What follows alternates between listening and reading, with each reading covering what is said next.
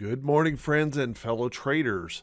This is Doug Campbell with Right Way Options, and this is the morning market preparation video for June 26th, 2019. Well, hopefully you can hear that I am improving in my voice this morning.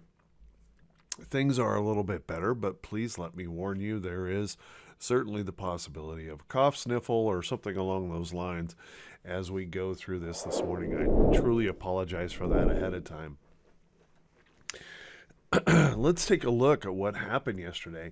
As we talked, there was a little bit of speculation that the FOMC might come out and temper this idea that we're going to get substantial rate cuts early on, and that turned out to be true yesterday. Both Bullard and then Powell came out in the afternoon suggesting that, hey, a rate cut certainly may be in the cards for next month. Kind of that ounce of prevention kind of cut, but they definitely tamped down the idea that we're going to get a 50 basis cut or even more future rate cuts after that without some careful thought. So the FOMC, although wanting to be accommodative, is also going to be very cautious and careful about how they move forward. Obviously, that created kind of some unhappiness in the market yesterday, and we saw some sellers come into play. So what I would say is the bulls have been tenacious in their up move, and I would say the bulls are still in control, even though we had some selling yesterday. But I would also say they have been kind of looking through rose-colored glasses in this move, that glass half full kind of thing, where we've been speculating that the Fed's going to give us everything we want to see, and that the trade situation is just going to somehow magically resolve. Well, last night in the middle of the night, basically, we get a story from Secretary Mnuchin, where he says that the agreement is about 90% complete between the U.S. and China. Now, I almost chuckled at that when I first saw that, because I've had my fair share of contract negotiations and things like that in my life, and some of you know that I once served as a councilman for the city of Everett, Washington, and sat on quite a few tough negotiation panels for different contracts and things like that. And the contract is 90% complete before you ever sat down for the first conversation. It's those nasty little details that always seem to hang things up. And it's always those little tiny pieces that we have to work through that causes all the trouble. And so, okay, so we're 90% complete, but what did he really mean? Well, if you completed reading the story, and if the bulls had completed to read the story rather than just jumping in reaction to the headline, you would see that he said that he hoped that the G20 would restart the negotiations, and the hope was to have a completed agreement by the end of the year. Now, that means 6 more months of the potential news spin and tweet storms and uncertainty that come along with a negotiation process. And I don't know about you, but that could be a real rough road ahead and could be very, very challenging to navigate. So please don't... I want a trade deal just like anyone, but I'm not holding out tremendous hope that we're going to get this thing instantly done. Could we? Yes, and that would be awesome. And as a matter of fact, I think a trade deal would be a game changer for the market. But at the same time, we have to be thoughtful about how we do these things. Now, this morning's gap up is certainly going to create some pain for those who got short yesterday. Looking at nearly a 100-point gap up here in the Dow, trying to run back up here. So technically, let's take a look at what this could be. First off, we have, a hanging man type pattern, a shooting star pattern, a little spinning top doji type pattern here, and then a full-on bearish engulfing candle yesterday. This gap back up is an attempt to reverse that and really put some pressure on those traders that might have gotten short yesterday. Now, what this can produce, we've seen this before recently, where we get so many bears pushing in one direction, and then the bulls push it the other direction, creating a short squeeze. It is entirely possible that that the bulls could squeeze those bears hard enough, it would force them to buy to cover. That could move us even higher in this market. That is certainly a possibility. What we do want to make note of here, particularly in the diamonds, is we have levels of resistance that we have to deal with in this chart. So I've got a couple right here, those levels of resistance that we have to pay attention to in this chart. If we rally and break back through those, that is certainly a possibility. We could rally on up. We could see those new highs come into play. Anything is possible. On the same side, on the other side of the coin, I should say, we could see this morning's pop turn into that pop and drop where we gap up and find nothing but sellers, and we end up selling back off this morning. So what I would suggest is to be really, really careful about chasing into this morning. Let's watch carefully how that price action develops after the open and after we get through some of the economic reports today that certainly will have something to say about the market. Let's take a look. If we do pull back, and remember, I've said this before, I think as long as we stay above our 50-day moving average, we still have a bullish market. Could we get a little technical damage, a little bit of back and forth and sideways here if we drop all the way to the 50-day? And I think that answer to that is yes. But we still will be significantly bullish overall here in the market. Let's take a look at the SPY now.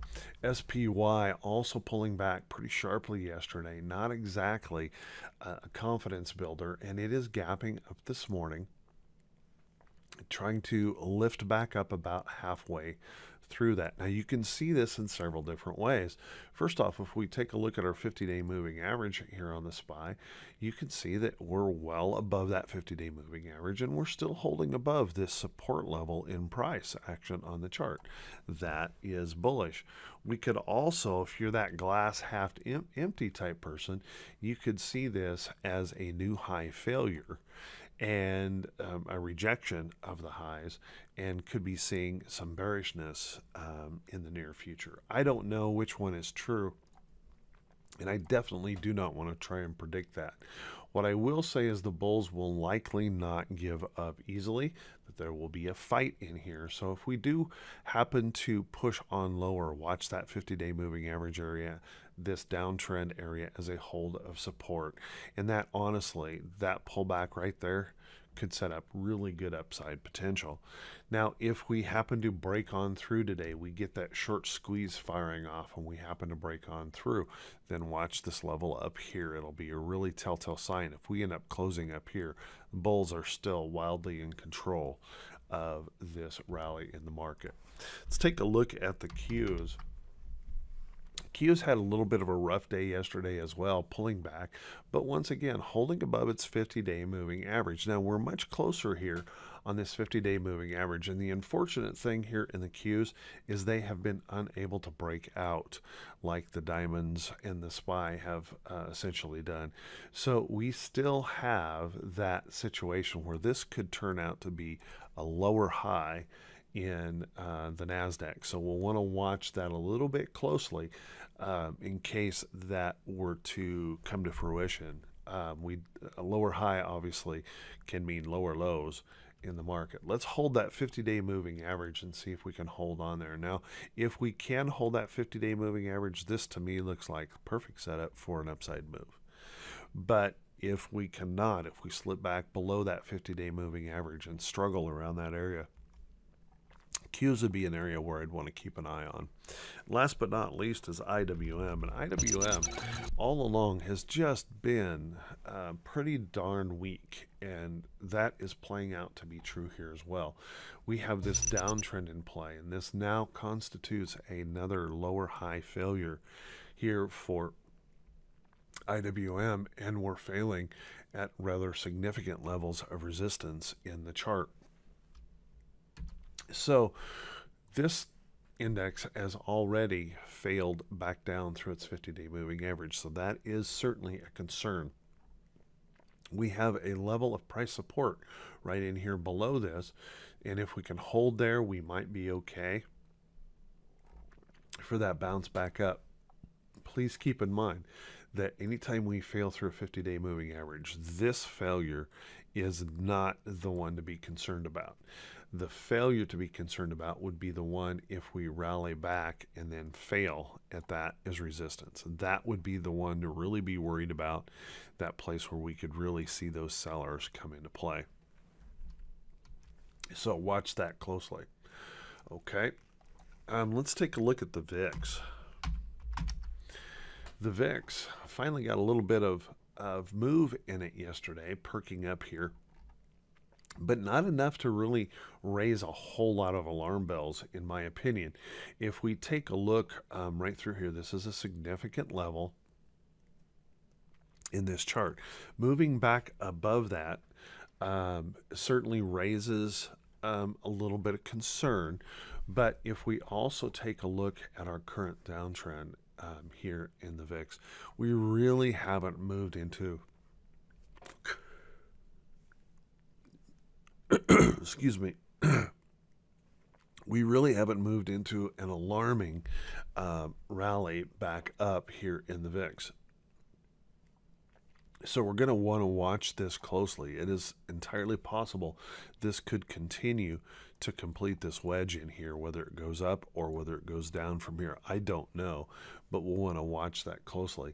The real concern I think that I would begin to have in the VIX is if we see that VIX spike above this area and then actually hold this area as support. That's where the trouble could really begin. So I think we've got a long ways here before the VIX really gives us some serious problems, but we definitely want to keep an eye on those levels in that chart.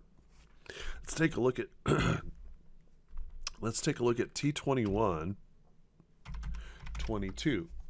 Whoops. T2122 is the 4-week new high, new low ratio. And if we take a look at this on a line chart, just a standard old line chart, it's showing us that the pullback yesterday brought us back down here into these lower areas. But we've got a long ways to go before we reach oversold condition in the market. Now, this morning's gap up is likely going to move us back up into this region up in here. So kind of keep that in mind. We have plenty of room for an upside move. We still have significant room for downside. I don't know if this means that we get that gap up and short squeeze to really fire us higher, or if we get that gap up and sellers come in and push it right back down in more of a pop and drop pattern. But no matter what happens, we're going to have to be on our toes and be very focused and disciplined to our rules of engagement for this market. It still could be a pretty challenging day. Let's take a look at our economic calendar for today. We have some significant things on the calendar today to be paying attention to. First off, our durable goods orders. Our durable goods orders, obviously a big market moving potential report right here at 8:30 a.m. And then the international trading goods, also potentially a big market mover. So we'll want to stay focused on that. If we are truly going to begin to see our economy begin to weaken, it's going to be in these numbers, and that could definitely start to affect our market. So watch that closely if that were to occur. Also, later on today, we have the EIA petroleum status report. We all know that can be certainly important to oil prices, and that boost in oil prices that we've seen here lately because of the tensions in Iran. If we see large builds in U.S. supplies, that might hinder those from moving higher. So let's watch that closely. So with that, everyone, hey, I want to wish you. Oh, by the way, I forgot to mention on the earnings calendar, we have about 18 companies reporting earnings today, and there are certainly important stocks to pay attention to this morning. On that could move the market around a little bit. Take a look at General Mills. General Mills missed on its earnings report, as you can see, and is gapping down substantially here this morning. That doesn't help us at all in the market. We have PAYX that's supposed to report today. So far, I see no report in there. KBH also reporting today, and I see no evidence that it has reported as well this morning. There's also BlackBerry reporting today. It looks like BlackBerry may have reported and maybe sinking just slightly this morning. So we'll want to pay attention to these reports as they come out. I don't expect them to be largely market moving, but a little bit more key reports than we've seen here the last few days. Let's take a look. Well, actually, before we take a look at some stocks that may be setting up for potential trades, I want to take a second to just say thank you to everyone who watches these videos. And if this happens to be the first time you have seen these videos, please do me a favor. Click that subscribe button on YouTube. And then when that pop-up pops up, when you click that subscribe button, make sure you click that bell icon so that you can be notified every time I put out one of these videos. And I try to do these every single day. Obviously, being sick, I wasn't able to get one out on Monday, but I do the very best job I can of always, every market day, putting out one of these videos to help folks prepare for the day and to think about how you might want to approach the market. And I believe preparation is far more important than luck. And if you find these videos helpful, please do me a favor. Click those thumbs up buttons and leave a comment. Every one of those thumbs up buttons and comments that are left helps the algorithms to show these videos to more people.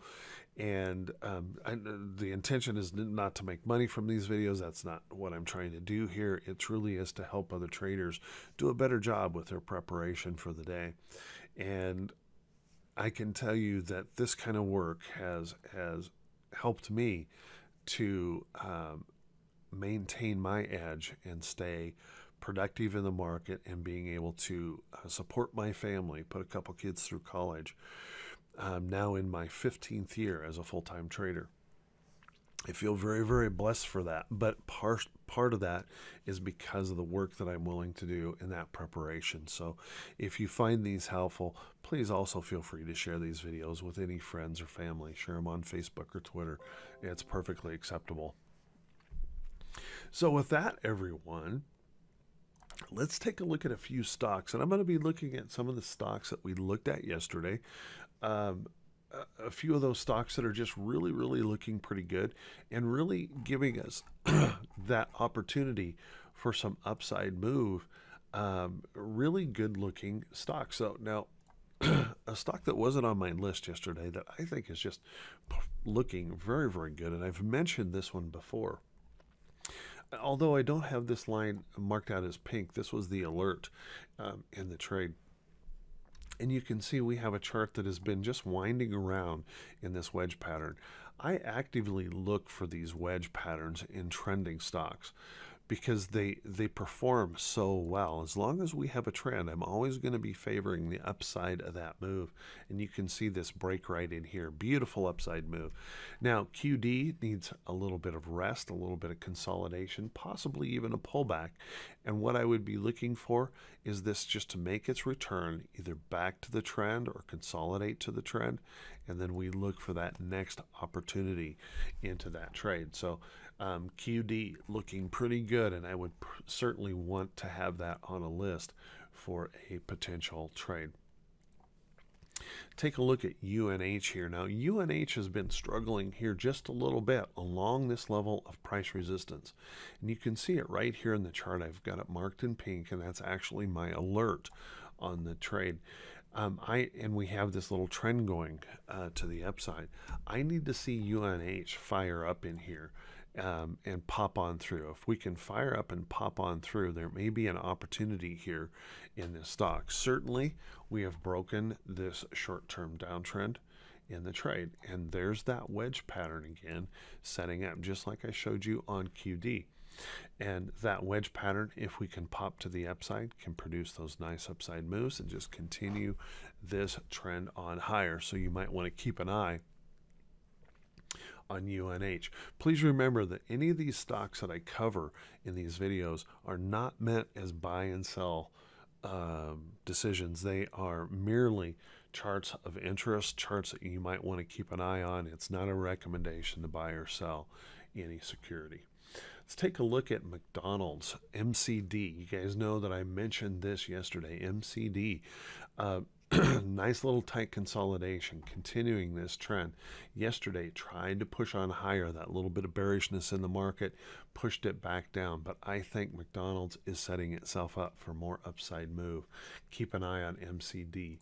You should also be keeping an eye on TTWO. TTWO, after breaking through this significant level of price resistance in the chart, moving through, getting a little pullback yesterday on yesterday's selling, but as long as we hold in here, we could see this move on higher. So keep an eye on TTWO. And because I'm running out of time in this video, and I was a little bit long-winded in the beginning and talking a little bit slower because of my voice, I'm going to have to cut this video off today. So I want to wish everyone a wonderful, wonderful day. I want to wish you great profits. And if you're struggling, please never give up on your dream. Keep working at it. And if you need some help, find it. Go find someone to talk to. You know, there's no shame in asking for some help. This is a very, very challenging business, but one that I highly recommend that you never give up on. Everyone, take care. Have a great day, and we'll talk to you all bright and early Thursday morning, and hopefully with a better voice. Take care now.